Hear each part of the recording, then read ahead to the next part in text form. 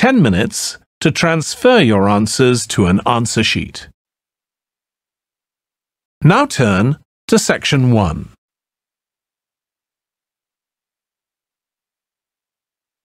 Section 1.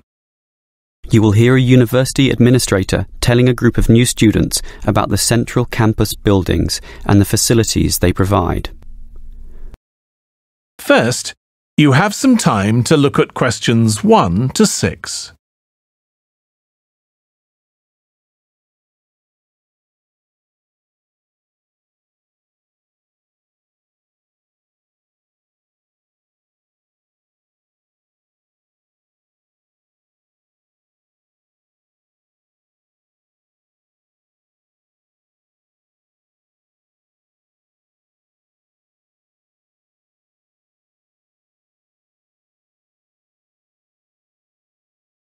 Listen carefully and answer questions 1 to 6. Welcome everyone to the Brandon Complex, the geographical and we could say spiritual heart of this university. This is basically where everyone eats too, as you can see by looking around. There are many different cuisines here, Chinese, Indian and Middle Eastern, plus the usual fare of a local type, all in that corner over there. We have many shops here too, but the biggest is Wilson's right there, providing clothing and hardware. That's next to all the restaurants. Now, on the opposite side of Wilson's we have 3 shops. The one in the corner there, closest to the restaurants, is for DVDs. Yes, the DVDs are cheap and affordable, and you can also rent DVD players as well. Moving on, in the corner directly opposite Wilson's is the Student Union office. Incidentally, you are all encouraged to join the Student Union, as a Student Union card gives you many benefits, including discounts on basically everything you can buy here at the Brandon Complex. Outside this complex, on the other side of the road, you can just see it from here in fact, is a building that we call by the rather unusual name, the H Building. Next to this, on the other side of some trees along the main road, is the Engineering Institute, but that doesn't have anything to do with the Brandon Complex. One last thing is that just outside this door, near us here, you can see a grassy oval patch. Well, that's the playing field for what we simply call the fitness room, which is alongside. So you can put on some calories here at the restaurants and then burn them off at the fitness room afterwards. Oh, I forgot to mention this shop right here, in the middle, beside the Student Union. It's the bookshop. And as you can see, it's always busy, always popular. You can buy newspapers, magazines and stationery there, plus a few clothing items as well, just as you can at Wilson's. Why don't you go and take a look right now? Before you hear the rest of the conversation, you have some time to look at questions 7 to 10.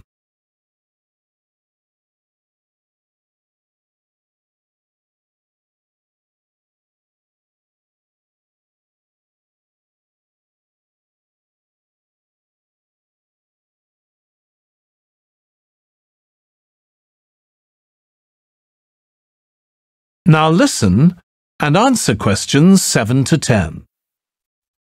During your stay here, you might want to know what there is to do. Let's turn to the plan so I can familiarize you with the layout of the park.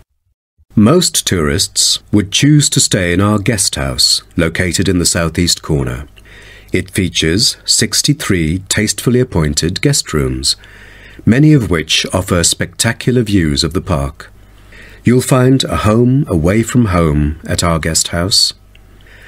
But for those who want to experience the natural beauty up close, there is also a campsite. When you get out of the guest house, go straight ahead, turn right at the end of the road. To your left, there is a campsite amongst the trees where you could spend a night under the stars together with owls and chipmunks. If you look at the top left of the plan, you will notice a picnic area. You can either bring your own food, or we can deliver food to you. barbecue is an option. The business centre is situated directly opposite the picnic area. It provides flexible, fully serviced offices, conferencing suites, meeting rooms, and is equipped with the latest multimedia facilities. Wired, as well as wireless, high-speed internet is available within the entire premises. The centre is designed to cater to both individual travellers and corporate groups.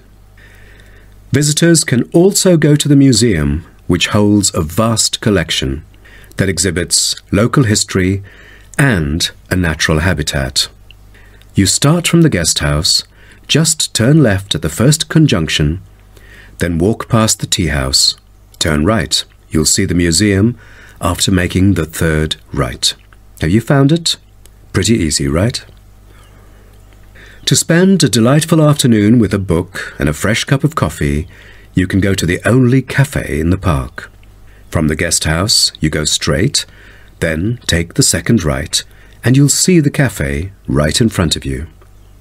You might want to check out our all-season tennis court, which offers instruction for all ages and skill levels. It is located right opposite the cafe. That is the end of section 1. You now have half a minute to check your answers.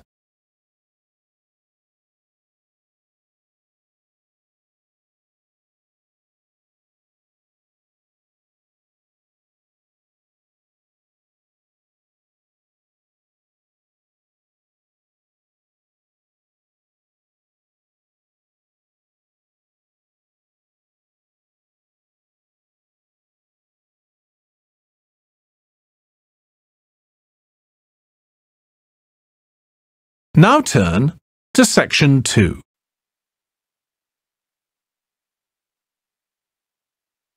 Section 2.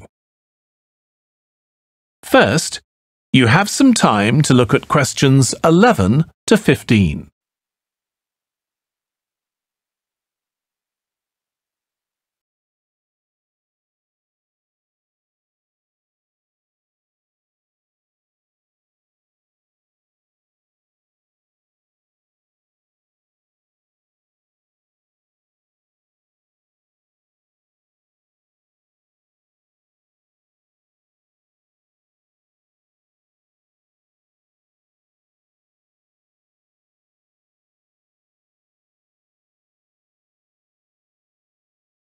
Now listen carefully and answer questions 11 to 15. Now, let's start by seeing where you can go. As you can see on our map in the brochure I've given you, we are here at the reception block. We have a famous mill which is used for making and processing materials such as steel and coal. To visit it, just go straight ahead, north along the path in front of you, and you'll find it at the end of the path. Now, towards the east, go along the path from our starting point. Turn left to the corner and then turn right. There is a car park at the east end of the lane. To the west, there is a museum. Past the shop, around the crossroads, and it is just located at the west end of the road. And by the way, the shop is specialized in selling a variety of ore-related souvenirs, including keyrings, postcards, tin-made Lewis chessmen, and even Roman soldiers which are made from beautiful pyrite. If you are interested in the laboratory where scientific experiments, analyses and research are carried out, it is situated at the southern part of the park, opposite the shop. I bet you'll be happy to hear that this laboratory is also used for gold and crystal refinement, so don't miss this one for the sake of it. I assume by this time you'll all need some rest and refreshment. So we have an excellent cafe which caters for delicious food and beverages at the other side of the road next to the shop. Of course, if you want to spend some time in the fresh air, we have a perfect picnic area which is just right and northeast of the reception block. Further east, there is a path leading to the northern part of the park, and at the end of it is the toilet. Now, most of the visitors would choose to use the mailbox and send the beautiful postcards to their friends. To reach it, just... Before you hear the rest of the talk, you have some time to look at questions 16 to 20.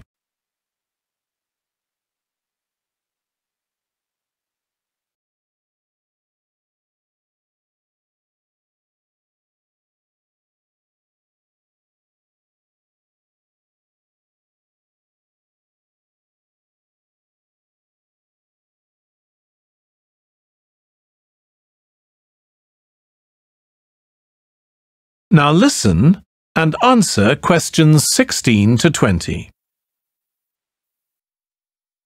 Welcome to everyone here. I hope you enjoy your stay in our village and enjoy the local scenery. I'll tell you a bit about the forest and mountain tracks in a minute, but first, I'll just give you an idea of where everything is in the village. So, we're here in the Tourist Information Center, and when you come out of the center, you're on Willow Lane, just opposite the pond. If you want to get to the supermarket for your supplies of food and water, go right. That's the quickest way, and then turn right at the top of Willow Lane, and it's the second building you come to, opposite the old railway station. If you're planning on doing some serious climbing and you need some equipment, we do have an excellent climbing supplies store just 5 minutes walk away. Turn left once you're outside the Tourist Information Center. Take Willow Lane all the way up to Pine Street. You want to go left along here. Then keep walking and go up Mountain Road on your right until you come to the next turning on the left. Head down there, and you'll come to the climbing supplies store.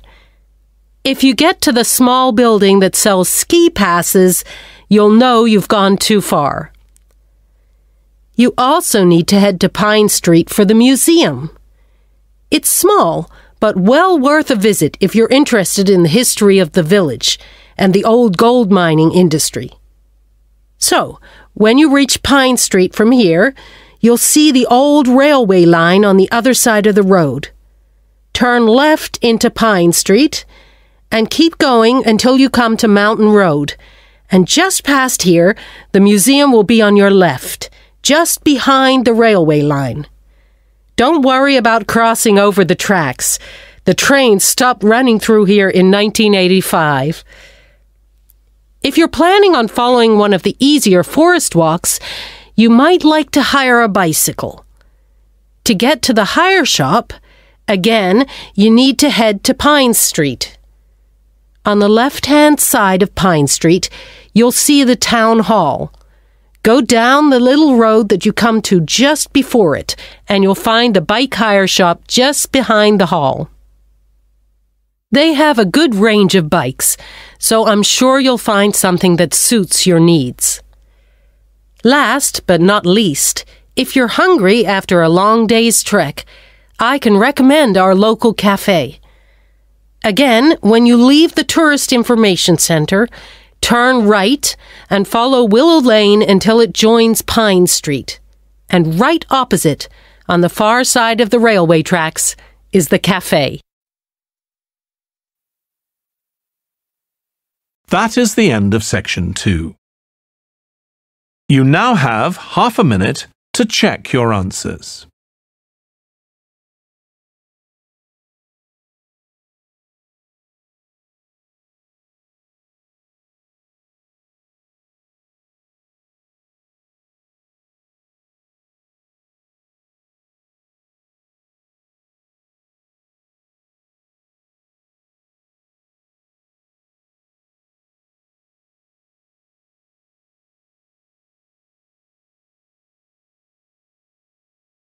Now turn to section 3.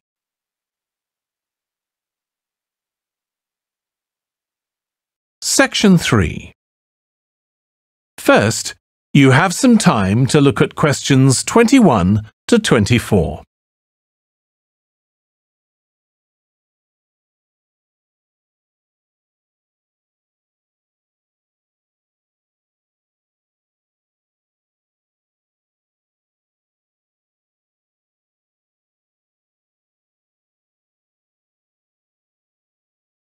Now listen carefully and answer questions 21 to 24. Now, let me just tell you a bit about what you can see in the sculpture park. If you look at your map, you'll see the visitor centre, where we are now, at the bottom, just by the entrance. Since we only have an hour, you might not be able to get right around the park, but you can choose to visit some of the highlights. You might like to take a look at the Joe Tremaine sculptures, which are displayed on this side of the upper lake, just behind the education centre and near the bridge. They're really impressive, but please remember not to let your children climb on them.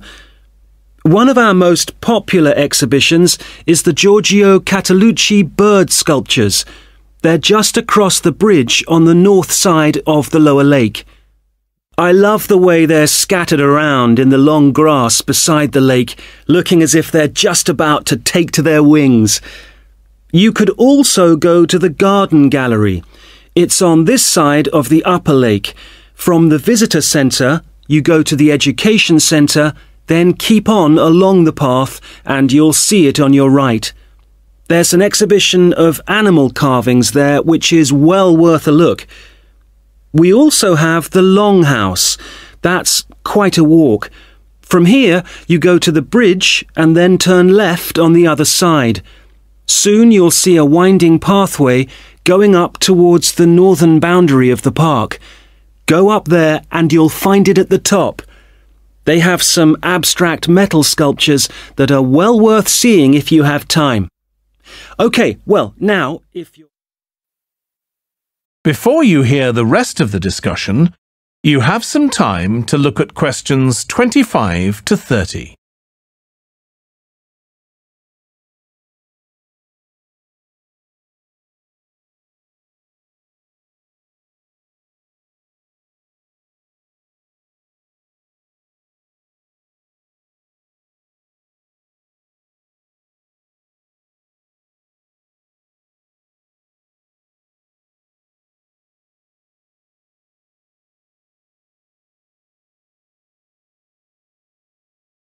Now listen and answer questions 25 to 30.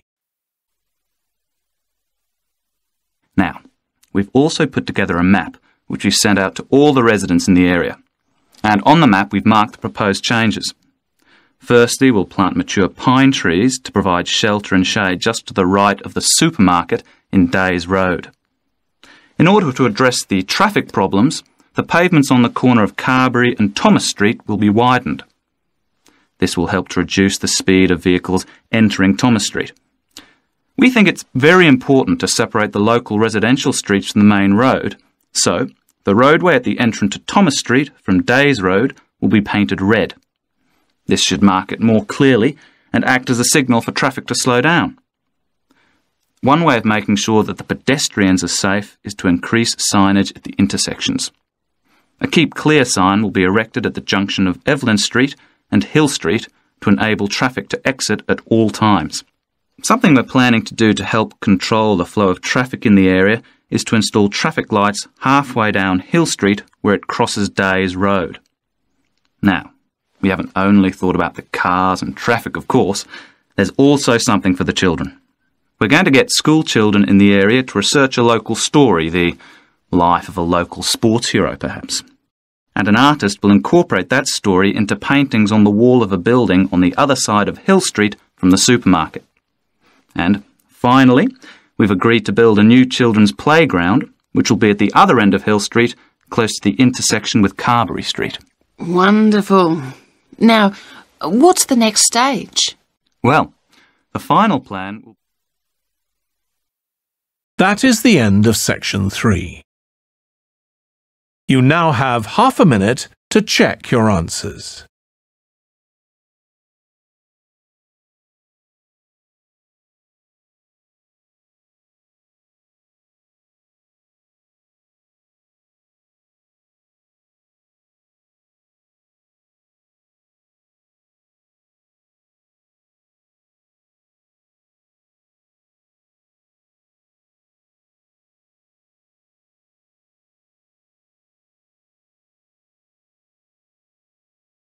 Now turn to Section 4.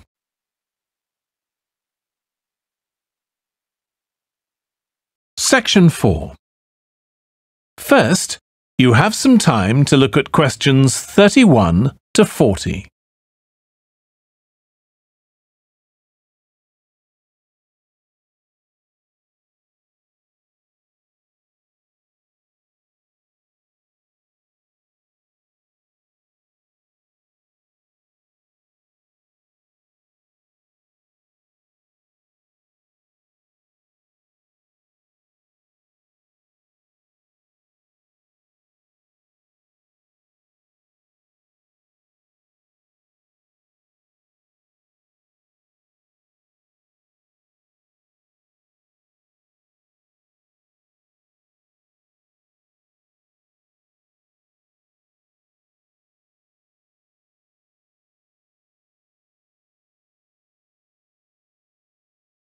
Now listen carefully and answer questions 31 to 40.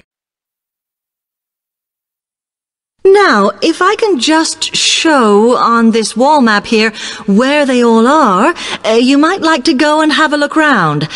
If you come into the main university entrance, at the first junction, you'll find that Brown Hall is on the corner opposite the theatre.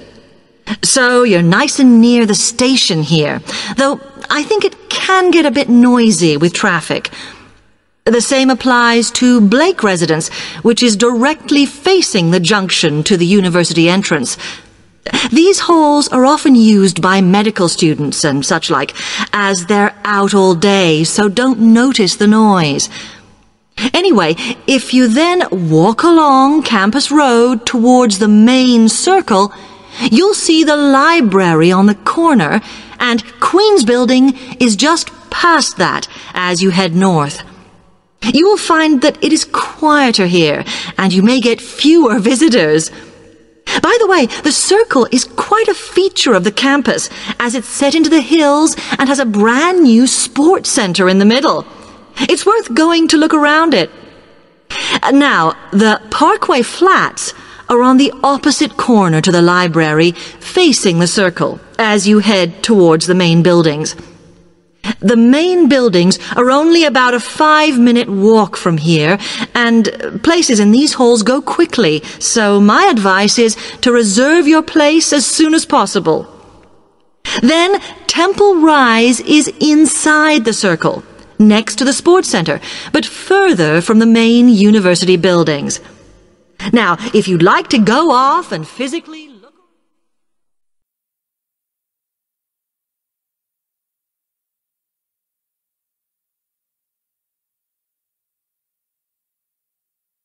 Okay, thanks. How can I get from here to Hackney then? Right, well, you can choose. We're here at the information office, OK? Now, next to us, on the corner of the High Street and Sweet Street, is the bus stop, opposite the bank. The bus goes all the way to Hackney, but it is a very indirect route, so it could take ages.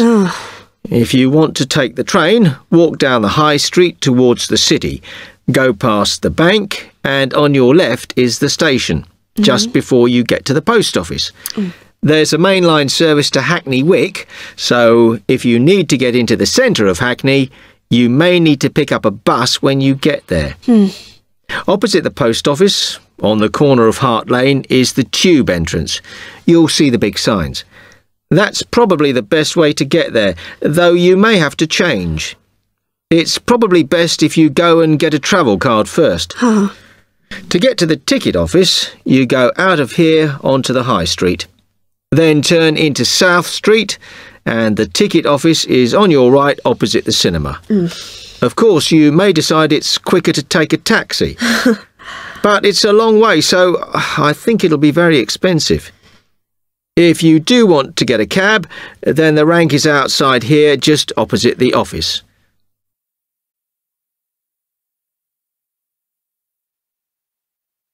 That is the end of Section 4. You now have half a minute to check your answers.